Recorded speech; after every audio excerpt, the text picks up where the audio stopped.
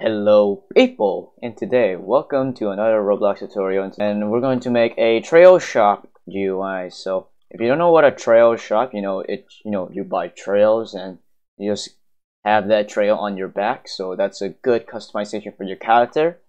And yeah, let's go ahead and get in. So before we do that, we're gonna tell what our trail is. Trail is good touches, making a trail like that. It had some little bit of good touching, some like that. So I'm going to show you how to make a trail for yourself. So grab a part, grab whatever part you want, and then you go to the model, and then we're going to get this arrow on this crate, and then we're going to make an attachment, and then we're going to make one right here and one right here. To disable it, you just click here. And there you go, you got your two attachments. Now what we're going to do is we're going to right click part, insert an object, and then we're going to insert trail inside the part. As you can see, we got a trail. As you can see, everything good, but you just need to set it up. So how to set up is you're going to do attachment 0, and then put it right here. Attachment 1, put it right here. And yeah, it's easy. You just made your own trail, as you can see. There is some good properties, the color, it makes a good color, and also some good gradients and stuff. Like that. And all this these properties, I'm not going to show you that one. So yeah. Once you have created a trail, we're going to do some good things. So since you know how to make a trail, now I'm going to show you how to make a trail shot GUI. The first stop is you're going to need to get my model, which is called the Trail Shot module. I'll put the link in the description for the model so you can take one. Once you got the model, so what you're going to do is click the 4 boxes and then click the one you just brought. As you can see, you will see a group called Shop Trail GUI. So you're going to open that, and as you can see, you will see these locations. These are the locations. So if it says go to replicate storage, drag it in the replicate storage and press Ctrl U to ungroup it. Same thing right here. Go here, bam. Go there, and bam. As you can see, the shop GUI, it opens this cool load icon, so you can just customize whatever you want. I already made the GUI, so you don't need to know what the GUI is supposed to do. Once you actually made your trail, as you can see, like this, add some good little faded stuff. So how to make your own trail is you're going to click this, and you're going to rename this whatever you want. I'm going to name this fire, and then I'm going to do is I'm going to insert a int value. We're going to name it the price, and then change what price you want. I'm going to pick 150. So I'll take $150 and drag that to the trail. That's actually it. If you want to make more trails, just press Ctrl D and then click whatever you want. I'm going to pick red. And then I'm going to click that. There we go. And I'm going to change the pricing to about $50. And we're going to make, a rainbowish one. So have fun doing this time lapse.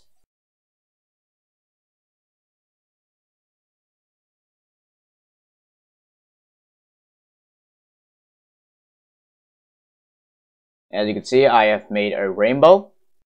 Yeah, that's actually it. That's how you make the trail.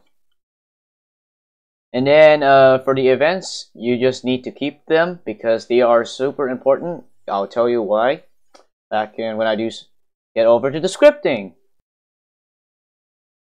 So I'm going to tell you one by one for every code what I wrote, so no worries, you will not be confused. So the variables, it makes a data store, so you can just change your name whatever you want. I just name it Trail Shop Test, and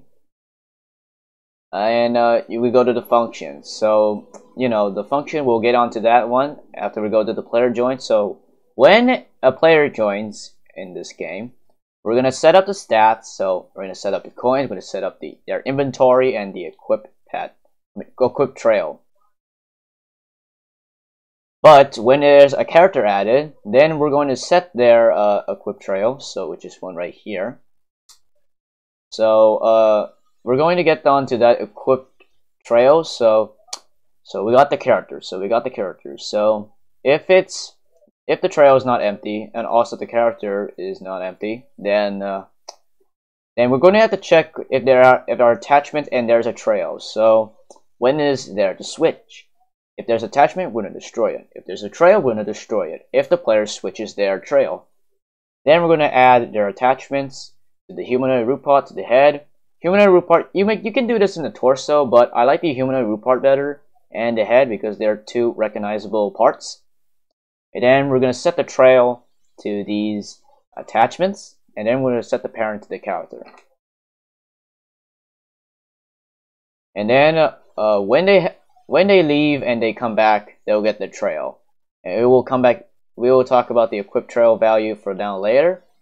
And if they switched, then if they equip another trail, then we're going to switch to this one. Else, if they unequip, we're going to remove it.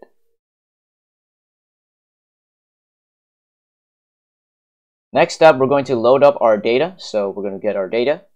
And then we're going to get our success and error message if they get enough data. And if it's not empty, then if it's still loaded, then we're going to get the coins. So we're going to get the coins. We're going to get our equipped trail. We're going to get our trails. And yeah, for the bulls, I will talk about that later. And else, if it's not loaded up, maybe it's a new player, we're going to print this. And then if their data is also loaded, then we're going to fire their client. We're going to go to the client for now later because this is where the important part is. If the player left, you know what, I'm just going to make the code. Player left. If they left, then we're going to get our data holder. We're going to make a table. And we're going to get their coins, get their equipped trail, our current trail, and their table. So we're going to get our table, which is their inventory. And then we're going to make a pcall function, which is a success and error message. And we're going to set their data to their user ID, like that. If it's a success, then the data is saved. Else, the data have a problem. Bind to close means, bind to close is currently like when a server shuts down, it will still save your data. So we're going to get all the players and do the same thing. Alright, that's a lot of mouthful crap to the place. And we're going to go to the shop GUI. So as you can see, I already made your shop GUI, so you don't have to watch me, dual make stuff because that will be super boring. As you can see, we got a shop button. As you can see, we got a shop. This is the image, which is from Roundify. I'll put the link, put the plugin in the link description below if you want to see it. Then we're going to add an image button, which is the image right here. And the money preview. Money preview is, show your money, how much money you have. And then the shop frame, as you can see, I have visible on. As you can see, we got that, the Roundify one. We got the scrolling frame, which is supposed to be the holder. And the UI grid layout. UI grid layout is super useful when you're sorting out, trails. If you make a script like make bam bam bam bam, make codes and codes, that'll be time consuming, and we want to use UI grid layout, which is super useful and not time consuming. Efficient way to sort GUIs. If you go to the shop script, inside there's a template. Visible backup. Now put the trail right here. As you can see, this is the template. This one has the color frame, which means what color does the trail has. And we got a buy button. We got these information. They will be super useful for this. Then we're going to put it back in. And let's go to the shop local script. Oh, you may be thinking, wait, what the hell is this? Why is there a setting to open? Well, I'll explain to you when you use this item. So we got the variables, and we need to get the replicate storage, which is the trails what we make. And then we got the settings to open. So this is your perspective. Your perspective is what is your good motion, good stuff. What is some good GUI open and close. So If you pick one or something else, then we're going to set, then it will be a simple visible and off, which is this simple damn script right here. If you put it to set number 2, then it will do tween service, but you do tween position. Number 3 is it does tween sizing, and number 4 is does both. If you pick 5, it will say straight back to 1. It will pick 1. So I'm going to leave it 1 for sure, because why not? And you can tell how many code you know, because you can just ignore whatever you want to go do it. Alright, next up we're going to see these functions. So the function is you need to make a template. So we need to get the trail name, we need to get the trail price, we need to get the color, and we need to tell where we're going to put it.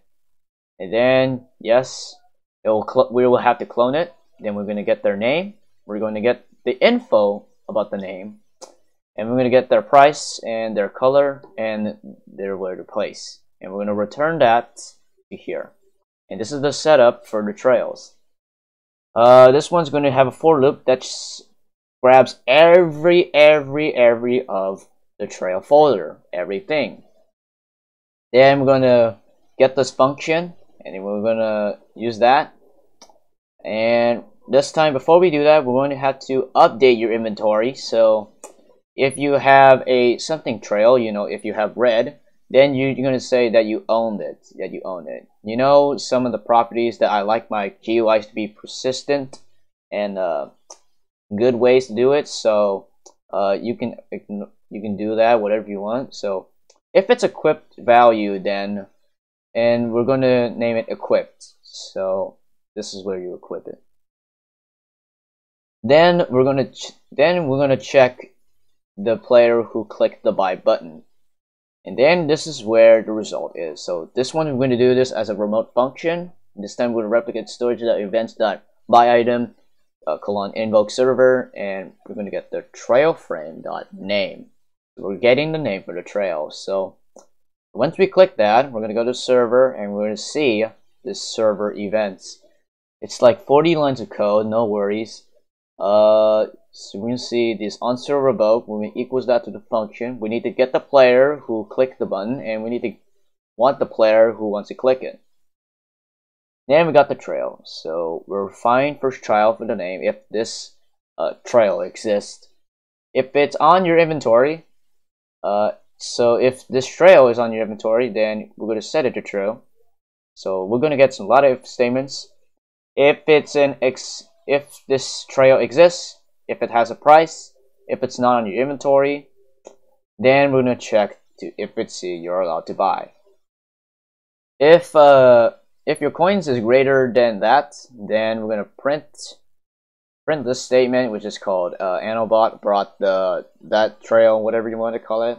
Then we're going to deduce the price, and then you already have right here. So this one is important, guys. So local bool equals instant.new equals bool value, comma player.trail. The reason why we need the bool value, because the bool value represents your trail name, means what inventory you have. So if you have red, then the bool value is going to be red, and we're going to put that to your inventory. So yeah, that's a good way to sort things out. And then we're going to add a return statement. We're going to just brought it, and then it will signal that to the local script, which is our local result. And then it will grab our results. If it's not greater than that price, then you got not enough coins, then grind your own way to freedom. Else, if it's in your inventory, then we're going to have to set up for the equip values. So if it's equipped, if the equip value is not actually that trail, then we're going to set it up, return the equip. Else, if you don't want it, then you unequip it. And then now we have right here. So if the result is brought, and this is all just me doing persistent stuff, some good stuff, yeah, you want to call that. Yeah, so you can just good around and make the UIs looks kind of cool.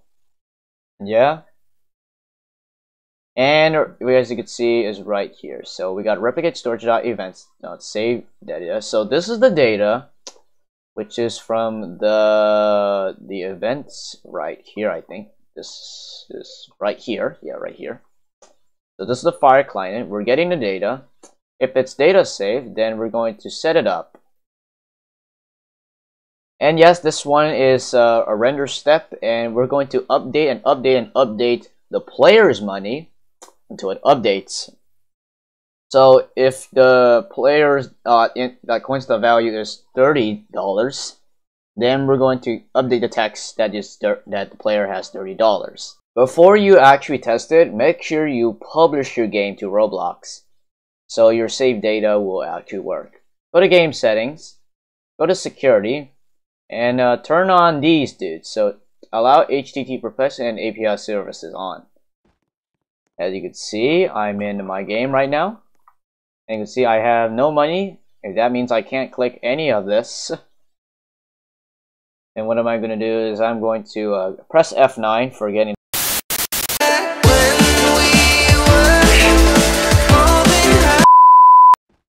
Okay guys, sorry about the, I accidentally recorded it. I actually ended with the recording, so no worries, my data already saved right now because I got the fire trail right here. So yeah, F9 is actually my stop recording, so please don't bully me in the comments, please.